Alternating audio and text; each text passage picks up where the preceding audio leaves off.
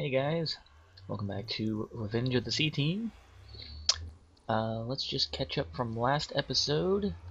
I explored around the Nether quite a bit more. Here's the map. I found another fortress way over there.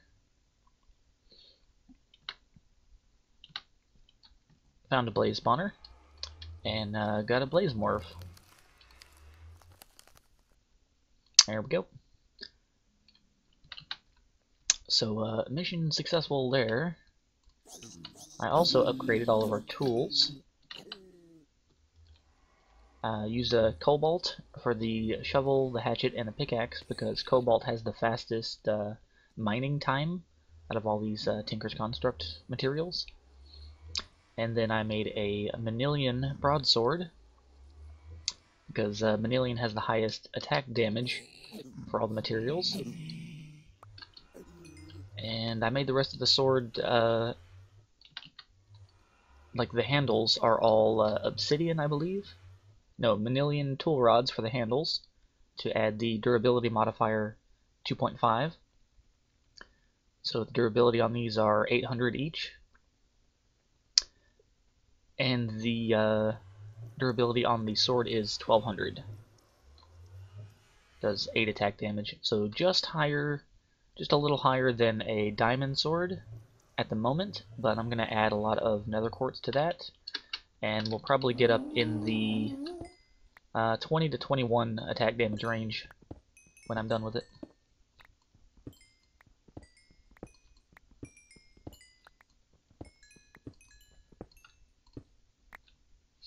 Anyway, moving right along. Didn't get any responses to the last video. It's got like 5 views right now. But nobody left a comment on what to do for this episode. I left it to viewer's choice. But we'll just leave that standing. And if there's any requests, I'll just do them whenever the video comes up. Okay, so today, actually let's store this stuff I picked up here. This is my nether stuff chest. Just whatever I find in the nether goes in here. If it's nether specific, that is. Let's see. I've got a random weapons and tools box here, and that's also full. Well, dang it. Okay, sulfur there. Coins. Okay, there. They can just go here. Alright, so today. Throat's a little scratchy. Let's see. Here is a project I wanted to do. We are going to be making a player interface. Let's grab this stuff out of here. I got a Wither Star from one of those chance cubes. It's called the North Star, but I'm sure it still works in crafting recipes as though it wasn't named. So let's look this up. Here's the player interface. So you have to make an ender chest, which is just a eye of ender and some obsidian. And then you have to make this player core, which is an emerald with 4 lapis. Several episodes ago I mentioned that I found some emerald but couldn't mine it because my pickaxe wasn't good enough. But since I upgraded to cobalt, I went back and picked those up. So I got a couple of emeralds. And then the nether star we got from our chance cube. So let's go ahead and put this thing together. When I remember where my crafting bench is here. Oh wait, we have to make the core first. Okay. I already put together the ender chest. Alright, there we go. Player interface. So this thing, basically what it does is it checks your inventory all the time for what's in it, and you can pull things out, or you can actually put stuff into your inventory remotely. Let's want to kind of have it up off the ground, I think. Let me get one block here to put this thing up off the ground with.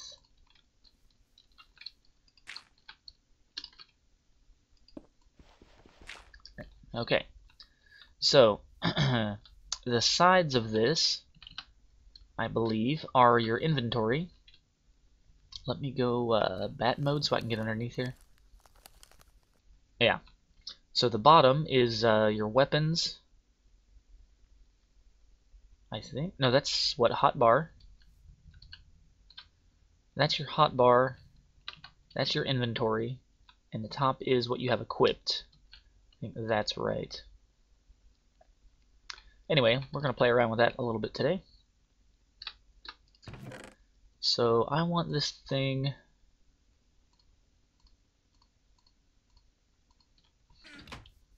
hooked up to a like a bunch of pipes. Let's go item duct right there. Put a servo on that and throw a chest right here. Now the servo, we want to whitelist dirt like that. So now what this should do is anytime there's dirt and it checks in the inventory it's connected to, which is my inventory, my player inventory here. Anytime it sees dirt in my inventory, it'll pull it out into this chest as long as the servo is on. So here's the one dirt in my inventory. Let's say turn that on. Yeah, okay, dirt's gone. It's right there. So if I hook this thing up to the random dirt chest I've got over there, if I hook this thing up, let's say lift it up off the ground.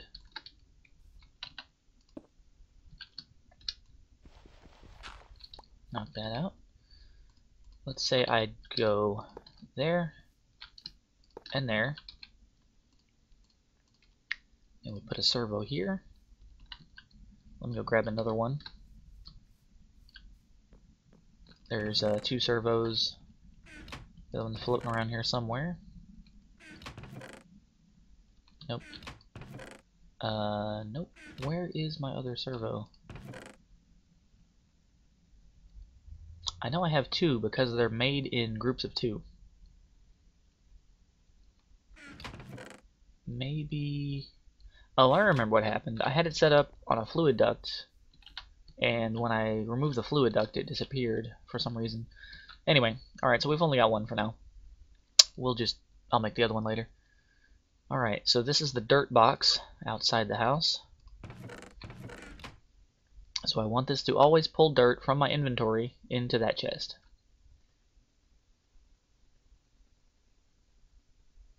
Oh wait, whitelist, my bad. It was starting to take everything. Whitelist dirt. Let's take a bunch out here. Yep, okay. Now it's working.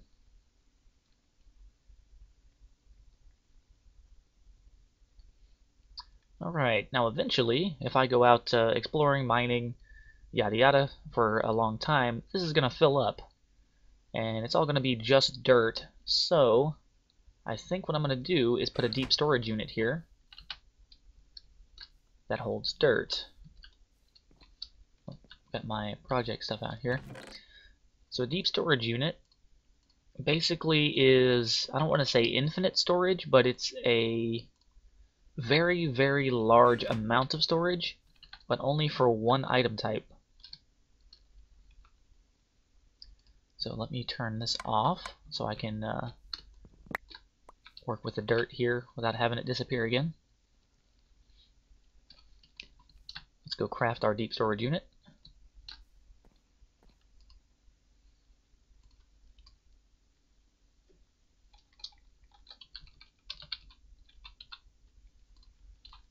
Alright, so you need a factory machine block, which is 3 plastic sheets and 3 stone. I think it's got to be smooth stone, colored or whatever, it doesn't matter. The plastic sheets you make from raw plastic, which is just cooked rubber bars that you get from cooking the raw rubber from rubber trees. So cut down a rubber tree to get this, cook it to get that, and then cook that to get these, and you take 4 of those to make the sheets. And this recipe makes 3 machine blocks. Alright, so you take one of those, you get 2 Eye of Enders, which is blaze powder and an ender pearl. I got the blaze powder from after last episode, killing blazes. 3 ender pearls and 3 more plastic sheets. So you have to do the plastic sheet recipe at least twice, and that makes you a deep storage unit. So I got a new mouse also, by the way. Yesterday I went out, picked up a new mouse, so now I don't have a broken scroll wheel. Well, not broken, but it wasn't working as it should. All these essence berry bushes are grown. I need to harvest that all up. Get me some levels. Alright, so throw our deep storage unit right there. And just in case, I'm going to start it with some dirt. Now let's turn this on. Make sure it starts pulling things out of my inventory. Yeah. And I've got only the basic servo, the lowest quality servo in here. So I think it can only take 4 items at a time. So it is pulling the dirt out of my inventory, but very slowly. So I'm going to go ahead and just manually throw these in. And that will help keep my inventory clear when I'm out running around. Don't have to worry about it getting cluttered up with dirt. And the other side is going to have gravel and flint. I'll probably make a storage box for the gravel, a deep storage unit for the gravel specifically. Okay, let's throw out this extra stuff I've got. Let's open some chance cubes. How about that? These 20-sided chance blocks, the icosahedrons. Yeah, icosahedron. I'm gonna leave those alone because like 8 out of 10 chance it kills me. It gives you a crafting bench and then you explode. And I think if you can survive the explosion, which I can't do because my white stone isn't charged, if you survive the explosion, it drops you a block of diamond. So, anyway, let's put these out here in the open next to something that's not going to get exploded, just in case. I guess let's clear some area out here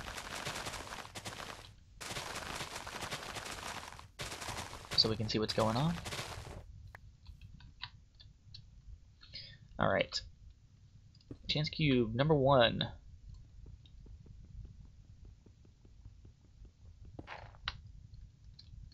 Get a boat. And a block of water. Okay. Well, you know what? I'm going to put the next one in there to get rid of that block of water. Don't need that.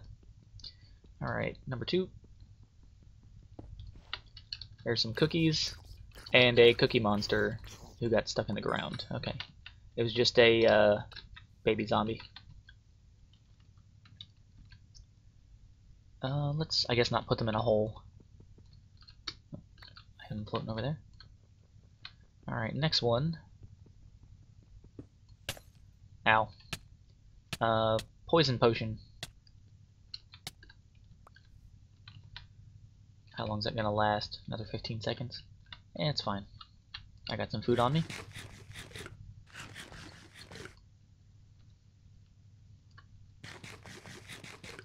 Oh yeah, this mutton that I was kind of ignoring, it's actually pretty good. It heals for 4 hunger.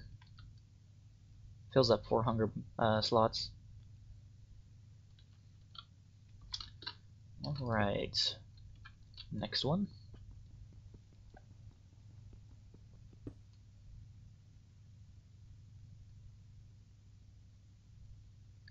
What was that?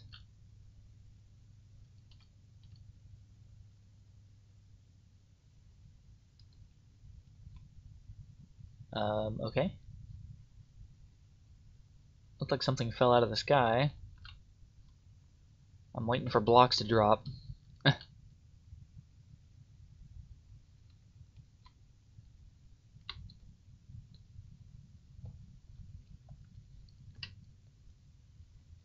Okay.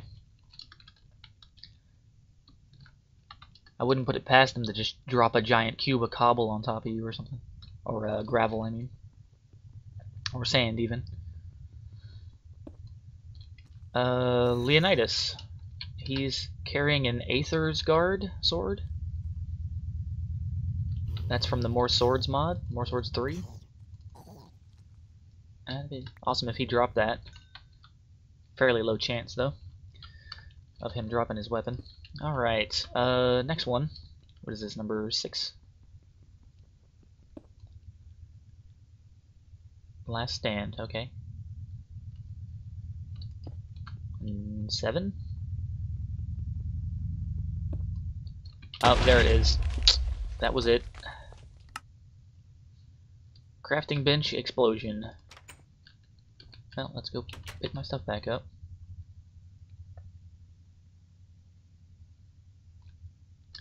Yeah, if you survive that, it'll drop you a block of diamond somewhere next to the crafting bench here.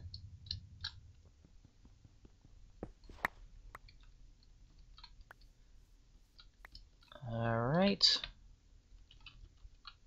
And last one. Put my armor back on here.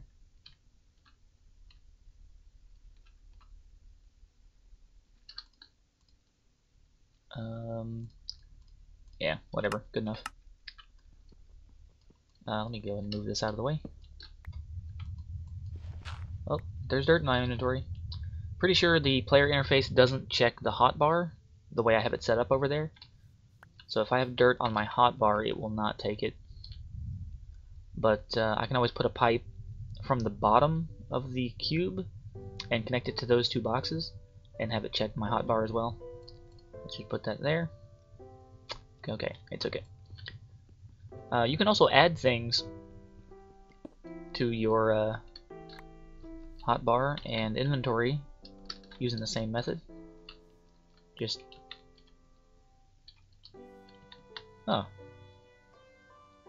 compass, clock, stack of torches, and iron pickaxe. That's not bad. That saved me a little bit of crafting material. Making these two. I mean, not a whole lot. Nothing too crazy. Alright, well that's 8 chance cubes. 1 out of 8 killed me there. The icosahedrons are a lot worse.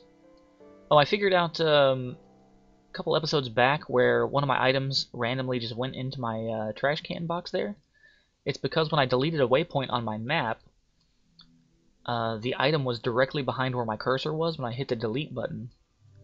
So if you're deleting waypoints from your map, make sure to move them out of the way where they won't overlap with your inventory. That way nothing will go in your trash can slot on accident. Because if you put more than one thing in there, they're gone for good. Like, you can put something in there and come back later and it'll still be there. But if you put 2 things in, it deletes the first. So just keep an eye out for that. Let's delete the waypoint from our journey map. Alright.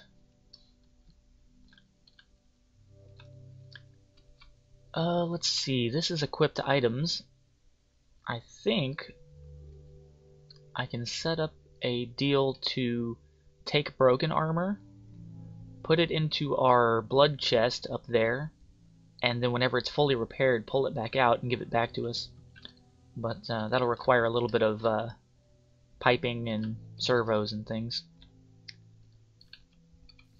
And I don't really want to get too much into that at the moment. Gotta make some more servos. Go find a lot of nickel or ferrous ore to make Invar with, to make some of those better servos. And I've got to make a lot of machinery. to process ores and things. Let's see. I guess for now, this will be a little bit shorter of an episode than normal. But for now, that's going to do it. If anybody has any suggestions or requests... Oh, hang on a second. Neighbor's got his motorcycle out. Give him a second to go by or whatever.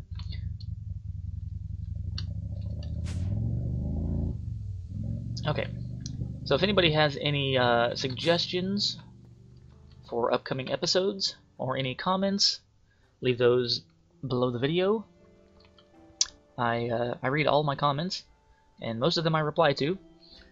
Also, leave a like if you're enjoying the series. And if you have any project ideas, throw them at me. I'll see what I can do. But until next episode, I will see you later.